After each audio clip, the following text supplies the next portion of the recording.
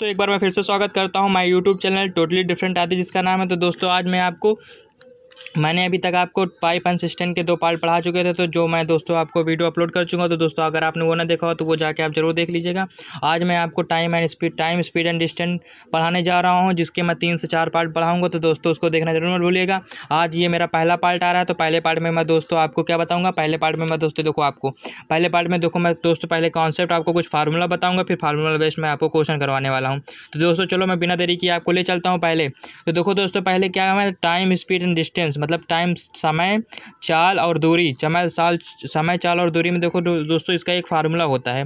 मतलब ये जो समय चाल दूरी जो ये मेरा चैप्टर है नाम है जिसका, ये दोस्तों एक ही फार्मूला से यूज होता है। मतलब एक फार्मूला इसमें यूज होता है, एक distance equal to time into speed, जिसको हम इसको शॉर्ट फॉर्म लिखते हैं डिस्टेंस बराबर स्पीड इंटू टाइम में वही बात है। तो दोस्तों ये जो लिखता हूँ मैं, इसी फार्मूले से मेरा पूरा ये लग जाता है। अगर आपको मैंने रेशियो एंड प्रोपोर्शन जब पढ़ाया था तो मैंने आपको पहले ही बताया था कि मैं जब भी अगर आपको आगे आने वाले जितने चैप्टर हैं उसमें सारे क्वेश्चन में जो आगे आएंगे आपको उसको मतलब रिलेट करके बताऊंगा, रेशियो से आपको रिलेट करके बताऊंगा। तो चलो दोस्तों मैं आपको बताता हूँ। जैसे आपसे कभी पूछ ले, जैसे कभी कभी एक क्वेश्चन जैसे आपको दे दें कि इतनी मतलब कोई मान लो एक्स दूरी टी समय में वो टी समय लगाता है चलने में, अगर टी समय लगाता है तय करने में, तो अगर उसकी हमें चाल निकालना तो स्पीड बराबर क्या हो जाएगी, एक्स अपन टी कर देंगे हम, सिंपल ये आ जाएगा।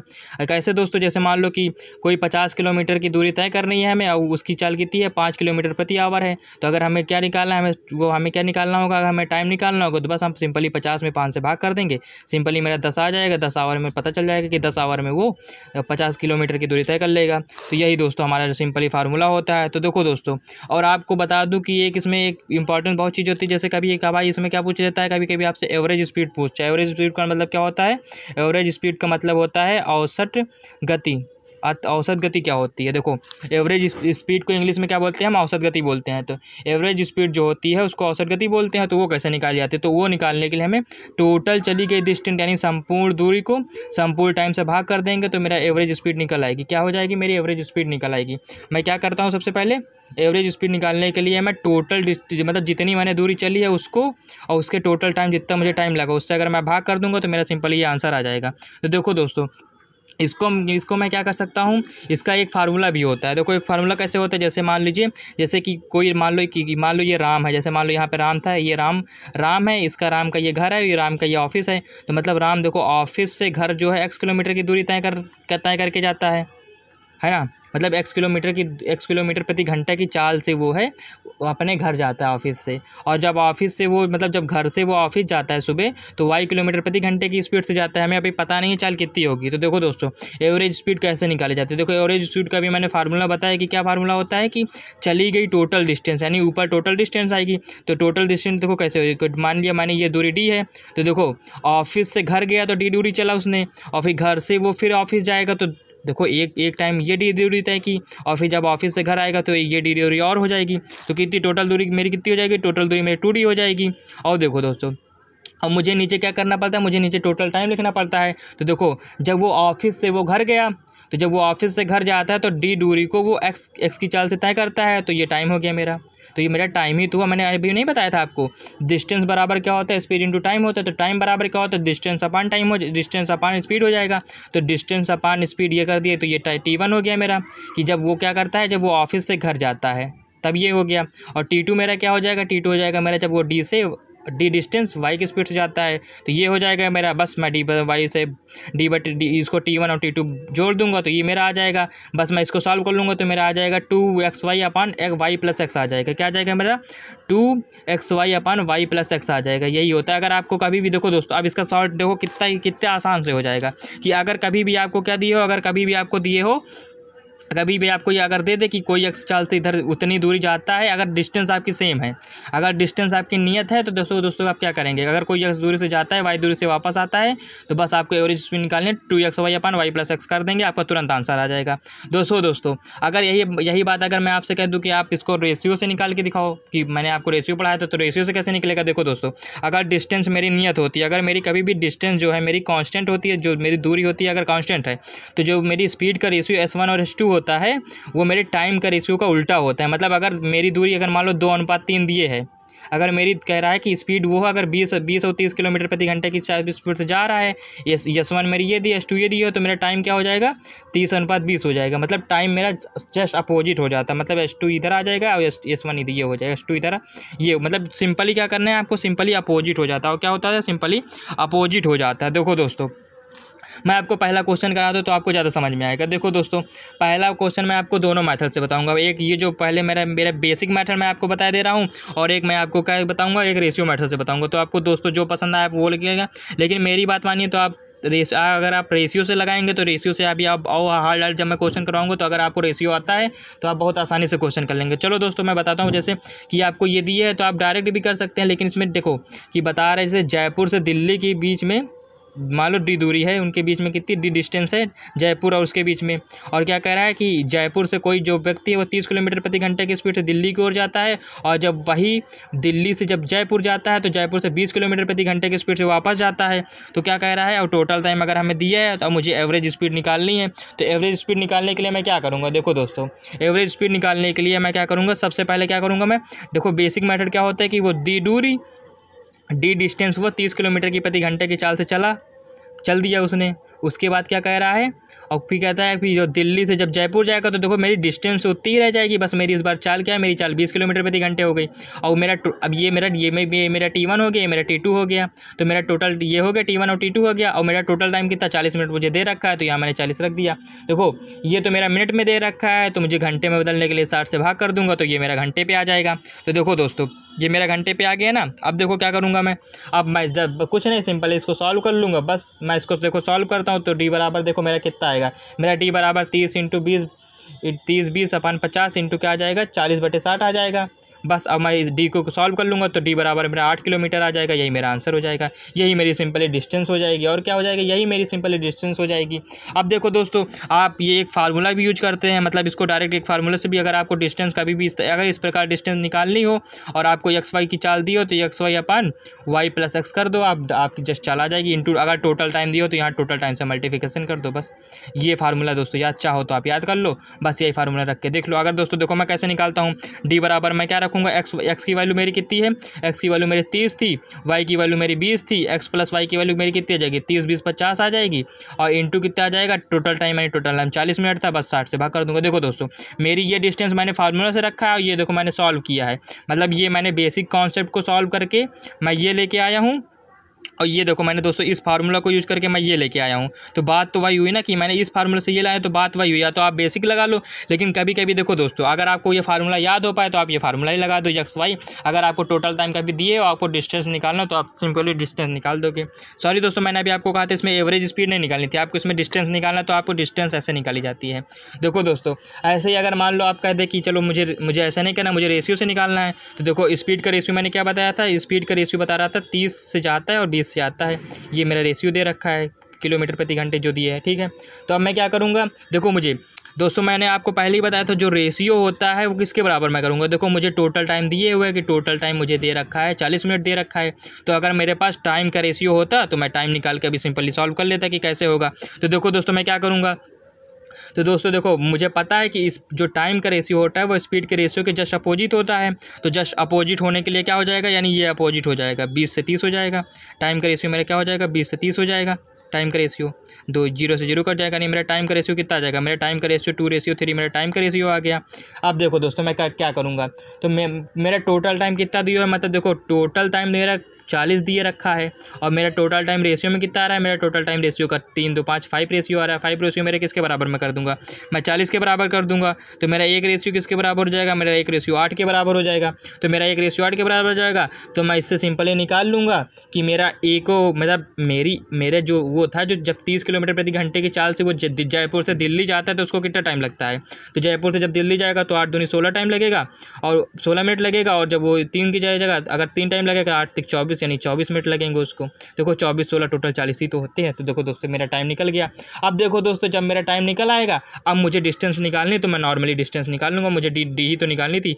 अगर देखो दोस्तों अब मुझे डिस्टेंस निकालनी है तो मैं देखो डिस्टेंस तुरंत निकाल लूँगा, मुझे डिस्टेंस ही तो निकालनी, तो डिस्टेंस निकालने के लिए मैं डी कैसे निकालूंगा, मुझे डी निकालना था, बस डी बराबर मैं देख दूंगा 30 की चाल से वो 16 मिनट चलता है, तो कुल मिला के उसकी डिस्टेंस कितनी हो जाएगी, आराम से आ जाएगी 30 इंटू देखो दोस्तों 16 मिनट होगा, तो देखो इस डिस्टेंस क्या होती है, स्पीड इंटू टाइम, यानी 16 से मल्टीप्लिकेशन कर दूंगा। लेकिन ये मिनट में, मिनट से घंटे से भाग कर दूंगा। 30 दूनी 60 दूनी देखो 8 किलोमीटर मेरा सिंपली आंसर आ गया है। तो इस प्रकार भी आप निकाल सकते हैं। तो देखो दोस्तों, मैंने आपको पहले ही बताया था कि अगर आपको रेशियो आता है तो आप रेशियो से बहुत क्वेश्चन आसान भी कर सकते हैं। चलिए मानता हूँ ये क्वेश्चन अभी इस फार्मूले से आप लगा देंगे तो आपको ये बहुत ईजी लगा। लेकिन दोस्तों, अगर आपको रेशियो अगर आ रहा है तो अगर अभी आप जब हार्ड क्वेश्चन आएगा तो अगर आपको रेशियो नहीं आता तो आप ये क्वेश्चन नहीं लगा सकते हैं।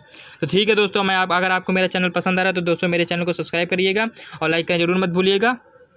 अब देखो दोस्तों, जैसे मेरा एक ये क्वेश्चन दे रखा है कि बता रहा है स्कूटर पर सवार एक व्यक्ति 5 मीटर प्रति सेकंड की चाल से 3 घंटे 20 मिनट में कितनी किलोमीटर की दूरी तय करेगा। देखो कुछ नहीं करना, बस सिंपली क्या करना है, मुझे जो फार्मूला मुझे पता था, distance equal to speed into time, बस वही लगा दूंगा, जस्ट मेरा आंसर आ जाएगा।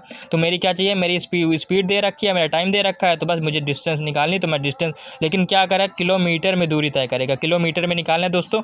तो आप यूनिट मतलब जब भी आप स्पीड, टाइम और डिस्टेंस का कभी भी क्वेश्चन करेंगे तो दोस्तों आपको ये बात याद रखने वाली है कि आपको यूनिट का बहुत ध्यान देना पड़ेगा। अगर आपने यूनिट अगर मिस कर दिया तो आपका क्वेश्चन गलती समझिए। तो आपको क्या करेंगे, देखो दोस्तों, स्पीड 5 मीटर प्रति सेकंड है, तो ये मैंने लिख दिया 5 इंटू टाइम कितना मेरा देख रखा है, देखो 3 घंटे मेरा दे रखा है और 20 मिनट अलग से दे रखा है। तो 20 मिनट को मैं घंटे में बदलने के लिए 60 से भाग कर दूंगा, तो 20 तक कितना हो जाएगा मेरा, 60 हो जाएगा, 1/3 हो जाएगा। तो 3 घंटे में मैं 1/3 जोड़ दूंगा, 3 का 9 यानी 10/3 आ जाएगा। तो मेरा देखो दोस्तों, मेरा 10/3 आ गया, मेरा सिंपल ये मेरा 10/3 आ गया। तो अब देखो दोस्तों क्या होगा, क्योंकि मेरा देखो टोटल टाइम मेरा 10/3 घंटे में वो कितनी दूरी तय करेगा। अब मुझे देखो ये 5 मीटर प्रति सेकंड है, और हम देखो दोस्तों, हम लोगों को पता हमेशा होता है कि जैसे मेरा 40 किलोमीटर प्रति घंटा दिया है और इसको मुझे मीटर प्रति सेकंड में बदलना है, तो मैं 5/18 से मल्टीप्लिकेशन कर दूंगा, तो ये मेरी सिंपली मीटर प्रति सेकंड में बदल जाएगा। और लेकिन अगर मेरा ये मीटर प्रति सेकंड में दिए हो और मुझे, तो मैं क्या करूँगा, इसको मैं 18/5 से मल्टीप्लिकेशन कर दूंगा, तो मेरा यह क्या हो जाएगा, किलोमीटर प्रति आवर में बदल जाएगा। तो देखो ये मेरा 5 मीटर प्रति सेकंड दिए हुए हैं, तो मैं इसमें 18 किससे भाग कर दूंगा, 18/5 से मैं इसमें मल्टीप्लिकेशन कर दूंगा, और मेरा टोटल टाइम 10/3 घंटे में कितनी दूरी तय करेगा, बस सिंपली मैं भाग करके निकालूंगा, 5 से 5 कट जाएगा, 3 6 18 हो जाएगा। तो मेरा टोटल कितना, 60 किलोमीटर मेरी टोटल डिस्टेंस आ जाएगी, यही मेरा आंसर हो जाएगा। तो देखो दोस्तों कितना आसान था, कुछ नहीं करना है, बस आपको क्या है, मेन यूनिट याद रखने वाली बात है। अब देखो दोस्तों, जैसे ही आपको दिया, एक व्यक्ति कार द्वारा नगर ए से नगर बी तक 72 किलोमीटर घंटे की चाल से जाता है, वह नगर बी से नगर ए तक 48 किलोमीटर की चाल से वापस आता है, तो पूरी यात्रा में औसत चाल कितनी। देखो दोस्तों, इस बार मुझे औसत चाल निकालनी, इस बार मुझे डिस्टेंस नहीं निकालनी, इस बार मुझे औसत चाल निकालनी। तो मैंने औसत चाल का आपको फार्मूला बता रखा है कि औसत चाल का, देखो दोस्तों बात वही है कि ए, और जैसे मान लीजिए ये ए है, ये बी है, तो जब ए से वो बी जाता है तो उसको 72 किलोमीटर प्रति घंटे की स्पीड से जाता है, और जब बी से ए जाता है तो 48 किलोमीटर प्रति घंटे की स्पीड से जाता है। तो क्या करना है, मुझे औसत वगैरह पूरी यात्रा में उसकी औसत चाल कितनी थी, तो मुझे औसत चाल निकालनी है। तो मैंने एवरेज स्पीड मुझे निकालनी है। तो देखो एवरेज स्पीड का मैंने फार्मूला आपको पहले ही बता रखा है। एवरेज स्पीड का फार्मूला क्या होता है, एवरेज स्पीड का फार्मूला वही होता है 2xy/y + x, बस यही फार्मूला जस्ट लगा दो, आपका तुरंत आंसर आ जाएगा। देखो 2 × 72 × 48, और 72 48 में जोड़ दूंगा, 8 2 10, 7 4 11 1 12, बस सिंपली आप इसको सॉल्व कर लो, आपका आंसर आ जाएगा। बस यही दोस्तों है, 12 धाम 100, 12 6 72, ये देखो दोस्तों सिंपली आपका आंसर आ जाएगा। तो देखो दोस्तों, बस सिंपली आप इसको सॉल्व कर ले, 6 देखो इसको सॉल्व कर लेंगे तो 6 48 6 × 48/5, चाहो तो इसको और सॉल्व कर लो, यही आपकी एवरेज स्पीड आ जाएगी। बस सिंपली आप तो मल्टीप्लिकेशन करना तो दोस्तों आता ही है ना, मुझे वीडियो बड़ा नहीं करना, बस मैंने इसलिए मल्टीप्लिकेशन नहीं किया।